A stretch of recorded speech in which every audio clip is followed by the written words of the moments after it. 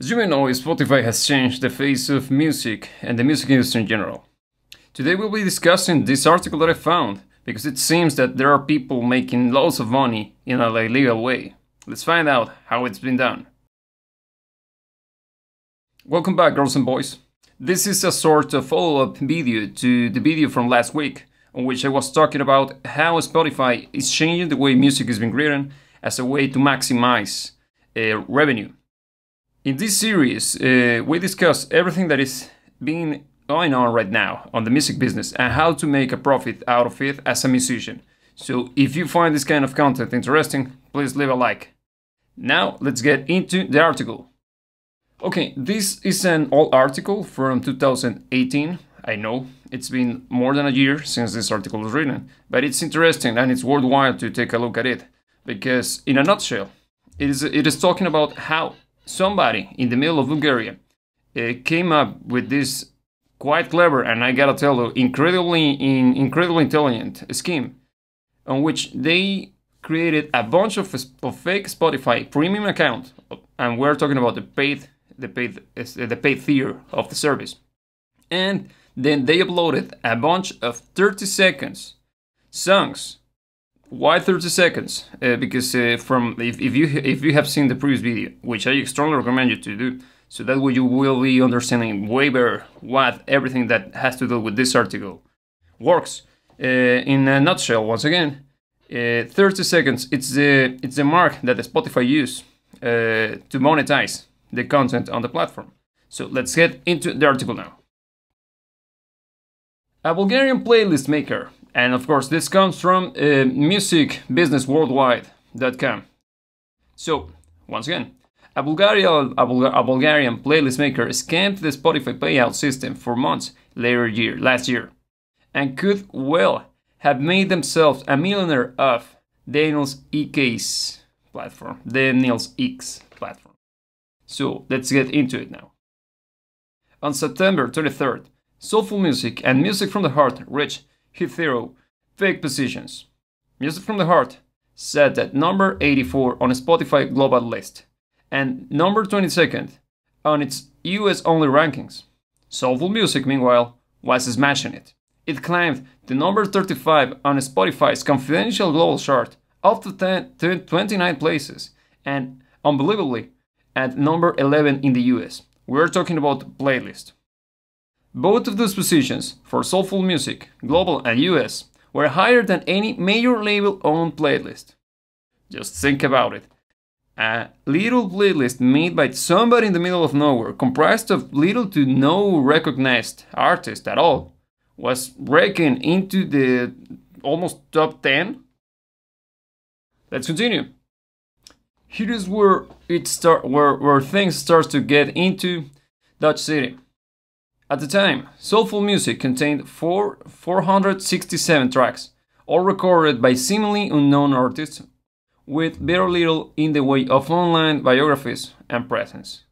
You will note, this is exceedingly large number of tracks for a playlist knocking on the door of Spotify's top 10 revenue-making playlist in America. But even a stranger, bewilderingly, few people follow the playlist. According to the data obtained using the playlist monitoring platform Chartmetric, Music Business Worldwide, has discovered that during the third week of September 2017, just 1,797 people followed Soulful Music. What's more, we're told the vast majority of those 467 tracks were barely over 30 seconds long. This is where it's getting sketchy, because that's the minimum unit of time needed to trigger a monetized play on Spotify. So as you can see, guys and girls, this whole thing is, as I told you at the beginning of the video, somebody uploaded a bunch of ridiculously short tracks, just long enough to make a profit, organized a playlist. Of course, that guy owned the rights of all of those songs.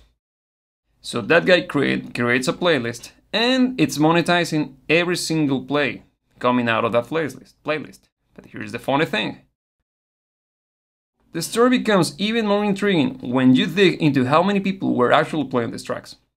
Our source tells us that this data within Spotify Analytics was pretty consistent. Around 1,200 monthly listeners, with some variation, were hearing play on each soulful music song. So let's bring all of this information together. According to the article, it was a Bulgarian individual or collective that managed to run at least one third-party playlist called Soulful Music, which generated so much revenue in September 2017, it landed at number 35 on Spotify Global 100 chart. And the same happened with the US Top 10. Then, Soulful Music had less than 1,800 followers at the time. We're talking about the same playlist. What's more, each of its 467 tracks were only attracting more than 1,200 monthly listeners apiece. So, with that being said, everything is starting to come full circle. It seems that this guy, or this association of this bunch of guys, created this ridiculous amount of music, or play, and then put it inside of the same playlist. Then they got a bunch of bots running several Spotify accounts. We're talking about 1,200 Spotify premium accounts. That means that they've been paying for it to play the same playlist in a random order, just to keep it more organic, I think, for days and days and days and days and days. And they were collecting the revenue out of it. Remember, after 30 seconds, you're making a profit in Spotify. Of course, you're talking about a fraction of a dollar. Let's continue with the article. Let's say that our friend, the Bulgarian, had laid out the money to purchase 1,200 premium accounts.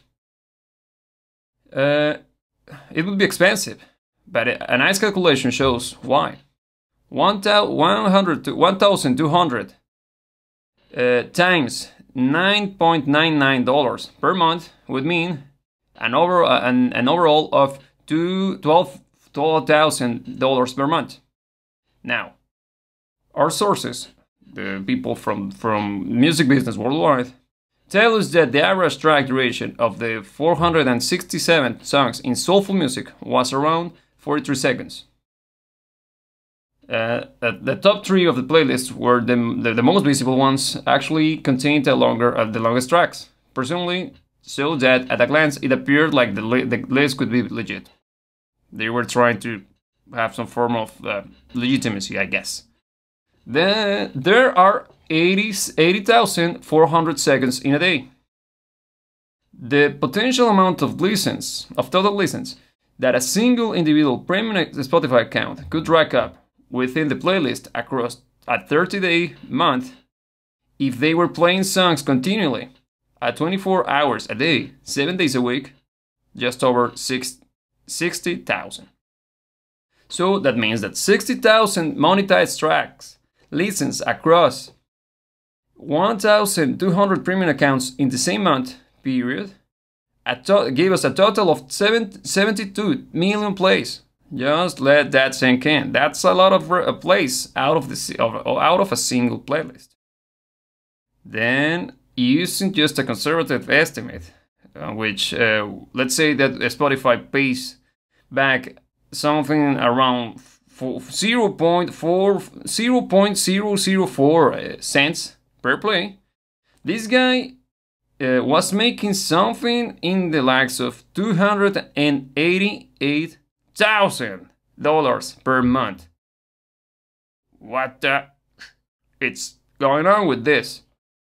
So now, if you keep ranking up the numbers, let's continue with the article. What's more, if bots were being used to skip tracks on Spotify before they finished, at the all-important 30-second monetization points, you would be able to squeeze in 103 million plays across 1,200 accounts in 30 days.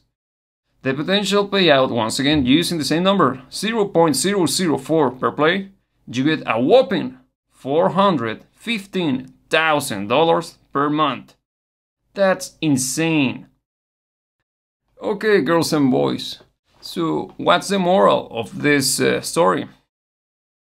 I think this is a testament of how the whole Spotify and the streaming service ecosystem is not functional at all.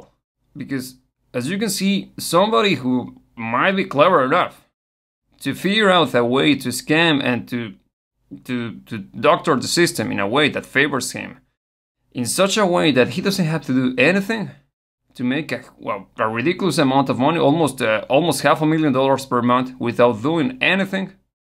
And the worst part is that, in basic terms, this whole operation was kind of legit because they were paying for the service. They weren't doing anything wrong actually, because they were just, if you look at it from a corporate perspective, they were paying for the service. The service was provided according to what the contract says, and nobody was stealing anybody from anybody. But the problem is that they were exploiting the system. And just imagine what would happen, what the repercussion of this would be. Because let's say that they're legitimate artists, that they decide to for some artistic reason, they decide to release their music in a 40-second format. And let's say that Spotify, in order to combat this kind of scamming activities, decides to not monetize tracks no longer than 1 minute. That would be a shame. That would be a shame, and that would be a ridiculous solution for a non-existent problem. The problem is, it's not that some people like this exist. The problem is that the way that the company and how the streaming service, music business works is completely flawed. There are several issues with this system. I think that it's a way of the future. I think it's the best solution that we got so far. I'm not saying that it's perfect, but there has to be a better way to organize and to monetize this business. As usual, I would like to hear what you think about it. I know this is a controversial topic, because I am for one to support the guy, because actually what he did was quite clever. He actually came up with an incredible scheme, and it worked. And actually, the only reason why he got caught, well, it was because he reached the higher level of the charts.